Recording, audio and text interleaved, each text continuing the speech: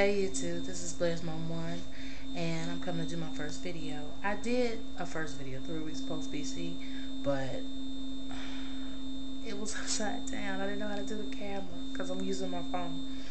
But I just want to talk about being post BC 3 months. 3 weeks. And the challenges I faced already. My hair was really dry.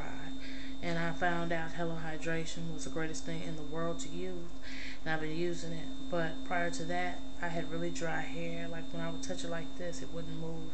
I'm seeing a lot of growth. I'm just really happy with the decision I made to go natural.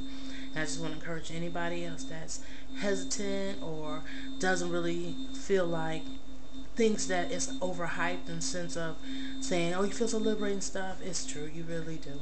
It's a good thing to do. It's a good place to be. If you really want to start over, if you feel like you want to see yourself naturally, and that's why I don't have no makeup on. Y'all don't leave no bad comments saying I'm busted up and jacked up. I do have the eczema and everything, and the dark circles. I'm 37. I got a 7-year-old. Single mama.